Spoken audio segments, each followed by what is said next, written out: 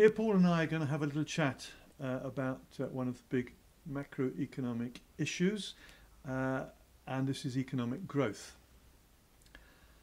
I'm often arguing with people about exactly what economic growth is, and so let me set out what I think economic growth is and what I think is often a confusion about growth, and then obviously let Paul come in and put me right on this.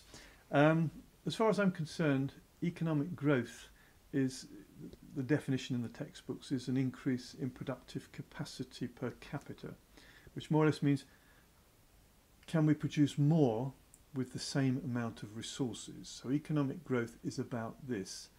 It isn't about growing the economy through macroeconomic management, through Keynesian policies, through closing output gaps, which I think is often a mistake.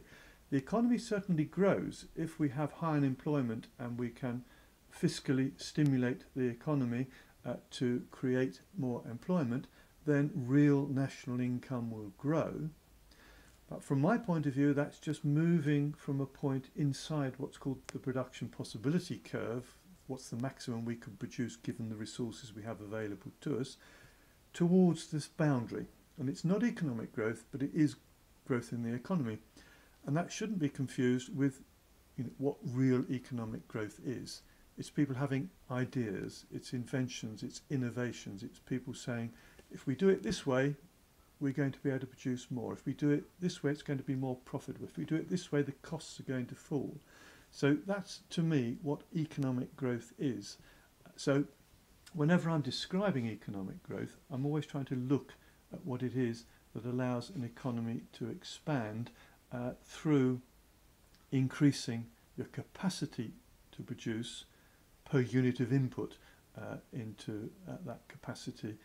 Do you see the same separation, Paul, between growth and economic growth, or would you mix these? I do, but I would use slightly different words. So I would think about the supply side and demand side of the economy, and what you're calling economic growth, I would call the supply potential of the economy. And the thing about that is, if you look at, say, UK GDP up to about 2007-8, over 150 years, you can fit pretty much a log linear trend through the data. You have to adjust a little bit for the world wars, but broadly speaking, and there was a catch-up period after the Second World War, but broadly speaking, we've had roughly constant economic growth for a very long time. And we got used to thinking of that as a fixed trend, and that was the supply side potential of the economy, which was generated by a combination of population growth and technical progress. And that should be relatively unchanging. And so the macroeconomic problem was defined for a long time to be the movement in demand away from that potential. And sometimes the economy would be growing too fast, and sometimes it would be growing too slow. And so monetary policy in particular, post-inflation targeting, became about trying to move demand back in line with supply potential so as to keep inflation in check. And that seemed to work, and so it worked very well.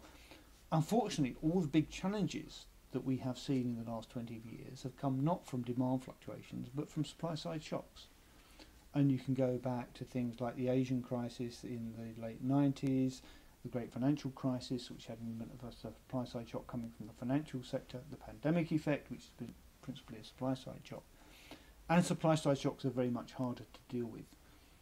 If you have demand growing too fast or too slow, you tighten policy or you loosen policy appropriately and everything comes back to normal. When you have a supply side shock, actually the definition of it is that inflation goes up and output goes down, typically. And then it's very hard to know what to do. Do you tighten policy and risk making the output fall bigger, or do you loosen policy and risk making the inflation response higher? And so you have to try and work your way through that. Now, so that was already quite difficult by the time we got the great financial crisis. The problem since then is the economy simply hasn't recovered to its pre-crisis trend. We've lost output that we don't seem to be able to recover. So this idea of a fixed supply side trend seems to have gone. And if the supply side has gone and we can no longer rely on it being a fixed trend, it's going to be much, much harder to work out exactly where the economy should be. So demand management is going to become much more fraught. But yes, certainly where I do very much agree with you, simply trying to get an ever faster increase in GDP is not a sustainable policy. It's not necessarily real economic growth. You can make it happen for a short while, but typically you will make it happen and then the economy will crash and burn. And that still very much applies, even though we're finding it difficult to know where the supply side of the economy should be.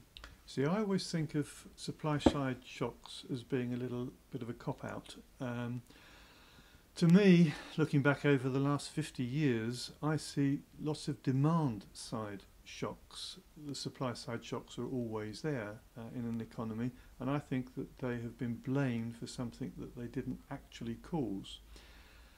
Paul is quite right. If you go back post World War II, you find that growth sort of settled around the 3% level a year, and things were relatively stable. I'll argue because initially the economy was relatively stable under the gold exchange standard, but we may deal with that in another chat. And when we get to the end of the 60s, you had a group of economists, the Keynesian economists, who thought that we could grow the economy faster by manipulating and stimulating demand, mainly through fiscal policy. And if you look back over the 50s and 60s and say you're looking at economic growth of around 2.5–3% a year, their target was 5%. So they wanted the economy to grow 5% a year through the 70s, and they felt that they could stimulate demand and sustain that demand to grow the economy at that rate. And I think that was the shock. I don't think there were oil shocks that had that impact. I don't think that there were trade unions that had the impact which drove the 70s. I think it was an attempt by politicians guided by Keynesian economists to grow the economy faster through fiscal stimulation with an accommodating monetary policy. It didn't work. And if you look at the 70s, then rather than achieve economic growth at a level of 5%, I think, again, people may disagree about statistics, but the last figures I looked at, we grew at 0.6% a year during the 70s when we were actively trying to grow the economy faster. And I think that problem has been sustained ever since. That governments are persuaded that they can do things in terms of their spending and their taxation policy and their borrowing to grow the economy faster. And I think that's the biggest shock to the system, is governments trying to grow the economy faster, and every attempt that they have ever made has led to the economy growing more slowly, so much so that really in the last decade you're not looking at any sustainable growth. You're looking at damage recovery. You're not really looking at any economic growth at all, because I do feel very strongly that we are using the wrong policies. Now, before I ask Paul just to come back on that, it would be interesting to hear Paul's take on whether he thinks economic growth is actually important, because I do think that economic growth is important, because it is the only way that living standards are going to rise for everybody. A little thought experiment: if there's no economic growth and we've all got the same amount to share, if one group of people want to become better off, they can only do it by making another group of people worse off. The only way we can all become better off and have higher living standards if the economy grows. So I think it's that important that we need to be looking very carefully and pursuing policies which bring about economic growth in a sustainable way, not continually trying to do something which I think actually damages the growth rate. Well, just on is economic growth important first? I think it is, because what I see around me is that what makes people happy, it's not the level of income or the level of output in the economy, it's the fact that things get better every year. If things are getting better every year, most people are reasonably happy. If things stagnate, even if people are as well off as they've always been, they tend to get unhappy. But what we're talking about here in terms of economic growth is not the same as simple GDP growth. What we should really be focused on is living standards. So, for example, if you could produce the same amount of output by spending less time at work and having more leisure time, that would be a definite improvement in living standards, even though GDP wouldn't go up at all.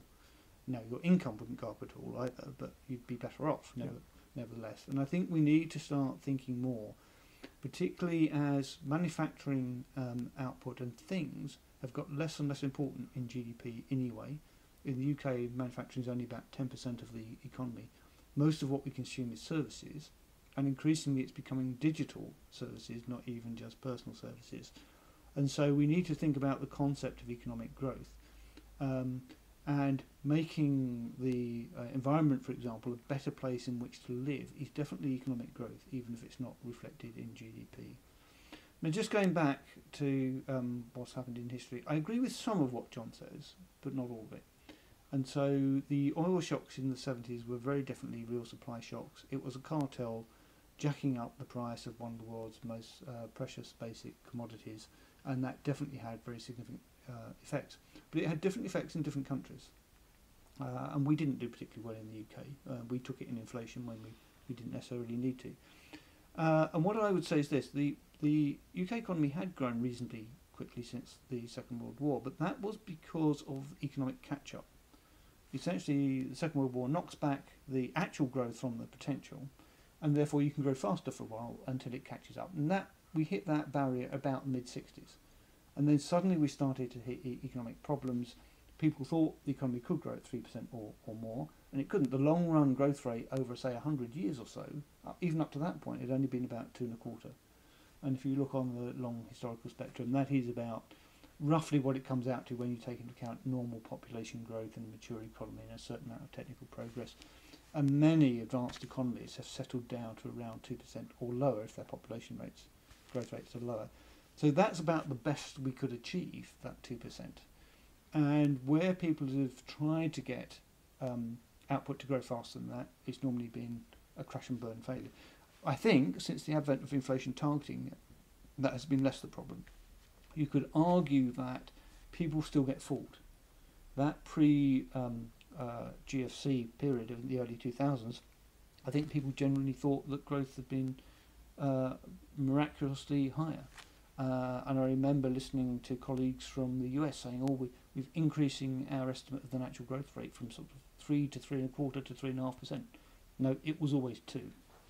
And the US had very similar problems to the UK with an overvalued exchange rate and a growing current account deficit through much of that period as a result. So we do need to be realistic about what the true underlying growth rate is. It's only about 2%, and attempts to run the economy faster than that will result in failure. Now, funnily enough, we have had 2% since the Great Financial Crisis, but we haven't had the catch-up that we should have had after such a big downturn in output. It'll be interesting to see what happens now after the pandemic. Do we have a faster period of growth for a while, catching up the lost output, or do we settle back again to this 2% and stick there? So that's quite an important point, because quite a lot of economists talk about now we're going through a very fast rate of economic growth. To my mind, we're not. We're in a situation where we're recovering, and recovering from one peak and coming back to that level again is not economic growth as far as I'm concerned. It is just recovery. And if you start your measure from the lowest point, then every year you're going to get economic growth. But I wouldn't start my measure at the lowest point. I would take my measure from the point that you fell from, if you like, the highest point. And I think it's important to see things like that. And if you do look at that, then I see economic growth rates as being very much lower than they could otherwise have been. And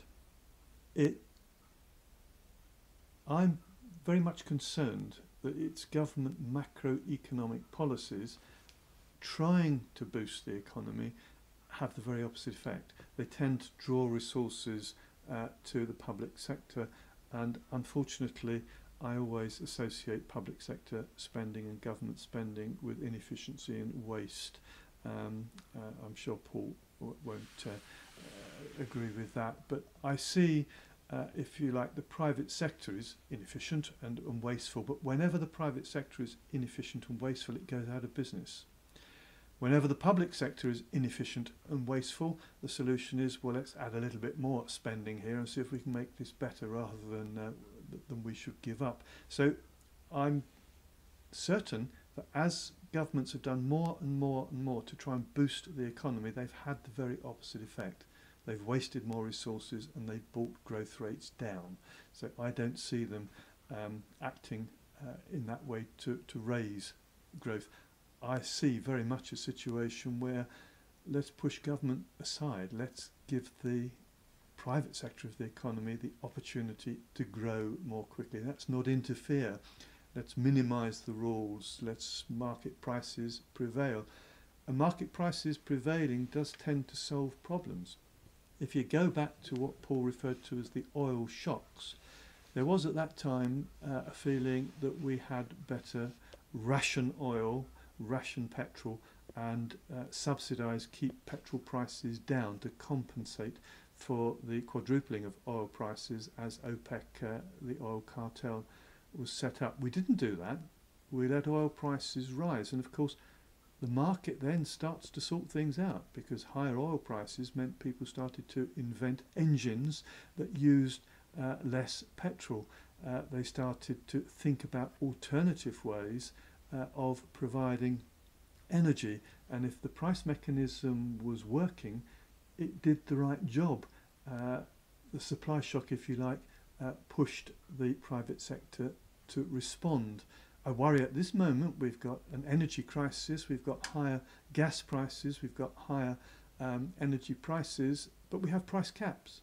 We're not letting the prices adjust upwards, which gives everyone the incentive to try and push for more efficient ways of using things. We have Insulate Britain, don't we, sitting on motorways trying to force governments to insulate the country, whereas of course we'd all do it ourselves. If the gas price and energy prices double over this year, people will go, it's about time we insulated our house, isn't it, or we improved our insulation.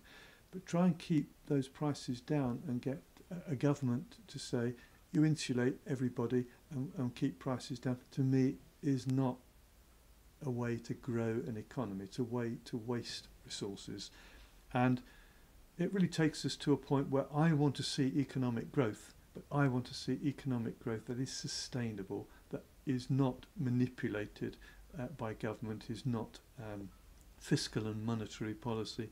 It's the private sector inventing things, innovating, responding to supply shocks whenever they occur, and looking, if you like, for a market solution. I know you would like it to be sustainable, wouldn't you? But I'd like it to be sustainable, but I think I have a slightly different view of the private sector. What I see in the private sector is a lot of market inefficiency, a lot of imperfections. People in the private sector love to try and create monopolistic conditions under which they can control prices and output. They don't like competition. You look at UK industry, it's very heavily concentrated with a few big firms in each sector. And governments need to take action to make markets work. Capitalism, left to its own devices, drives you into some corners in which some people get very rich and the majority don't. And I think we need to set conditions so that there are competitive, fair markets if we want to get those benefits of the private sector, setting prices and allocating resources efficiently. And we allow vested interests too much say, and we don't allow enough change. So I will take a slightly different view, but it is one in which the government has a duty to set the conditions for private sector competition. And there will be some situations where you have natural monopolies, in which case you can't leave it in private sector hands. You have to have state intervention in order to ensure the best social outcomes. And although it sounds as though we're saying different things, I think there's a lot of agreement here in what we're saying, because obviously unfettered capitalism, if you like, does tend to lead to the law of the jungle, if you like, and the rich become very rich by abusing the less able, the poorer, and that's not a situation you want. For me, that's what governments should be doing. They should be creating rules and regulations which stop these things happening, which stop vested interests, which stop monopolies developing, which stop very large firms having political influence, stop lobbying, stop giving preferential treatment to those companies that contribute most to political parties or whatever it may be. I think both Paul and I would like to see this level playing field out there, and we both agree capitalism left without any rules and regulations is not the type of world that you would want to live in. But equally, what I would call crony capitalism is not the type of society in which I want to live in either, where there are vested interests, and the more powerful you are, the more you can draw resources towards yourself and your own benefit. I do want to see lots of competition out there. I don't like to see monopolies. I don't like to see people in powerful positions. And I think that those are the best conditions for economic growth. There's one other thing I would quite like to say to Paul before we finish, and this is something that I often hear and teach about, and that is that as the economy grows faster and we use up more resources, are we not creating a doomsday scenario where suddenly all of these resources are going to run out, we're going to become short of natural resources, and because that might happen, we should be much more sparing and much more careful, not to try and grow, but to try and use all the resources that we have available to us in a better way. Do you want to comment on that? Yeah. You go. It's certainly true we can't keep producing more stuff. You can't keep producing more things because there's only a finite number of natural resources on the planet. However, there are ways to deal with this. First of all, we're seeing demand shift away from things and towards having nice living conditions and a better environment in which to live in, rather than necessarily having more throwaway items. In particular, there's the notion of the circular economy, in which you not just recycle, but reuse, refurbish. You harvest parts from things when you really can't use them anymore. And you absolutely minimise what goes into landfill in that way, so that you're not ever making a bigger drain on more resources. You're trying to keep it constant, and also being more efficient, using less stuff to make the same thing. So there's quite a lot you can do within that. There's quite a lot you can do in terms of improving people's living standards without draining on the resources of the planet.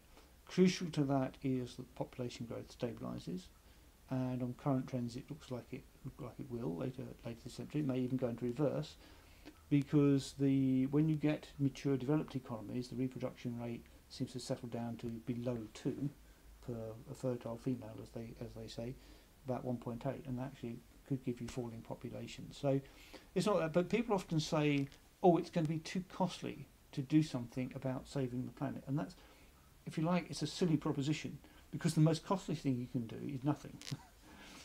Because eventually you will run out of resources, the sea level will continue to rise, the planet will continue to get hotter, and millions, if not billions, of people would die as a result. That's got to be the most costly outcome. So we do need to invest in the future, and this is where I think public investment will have a big role to play. One of my complaints about fiscal policy is it's too easy to reduce in public investment relative to public expenditure, and public investment in the future is what we so desperately need in terms of improving infrastructure, improving living standards for everybody. And there's all sorts of things we can be doing differently. Most of our homes could be powered with local energy supply, at least a large part of the time. Most of our cars could be using renewable energy, and so on. There's quite a lot we could do. I agree with you that there is a lot that can be done. I think the point of disagreement is that I do feel that economic growth is the very engine that will allow us to look and do all these beneficial things. I am not as worried as Paul is about running out of resources. If you let markets work, they deal with those things, because as you get less and less resources, so their price goes up, and it gets much more profitable to look to alternative ways of doing things, and those alternative ways are ways which don't use these resources. Rightly or wrongly, I always say to my students, if you let oil prices just rise, you let petrol prices rise, then we will all not be using petrol engines. Things will just automatically move to much more efficient and cheaper ways of providing energy, and we won't be using the oil to finance our engines, run our engines in the years to come. And interfering with prices again comes down, in my mind, to a mistake. And if we just let prices, profit motive, rules and regulations with level playing fields, then a lot of our problems will be overcome, and funds will be released, if you like, to government through this growth to be able to do the sort of things that Paul's wants to do. And the one thing that worries me is that as we go into the future, we might spend a lot of time trying to do good and end up wasting resources even more and creating the very problem that we're trying to overcome. It's quite nice for me to have access to switching off here, because I can finish now on what I said and not ask Paul to make any further comments on this. So I'll press the button now and we'll come back and... Oh, you want to say something, do you? No. Oh, good. I'll press the button and we'll come back on something else.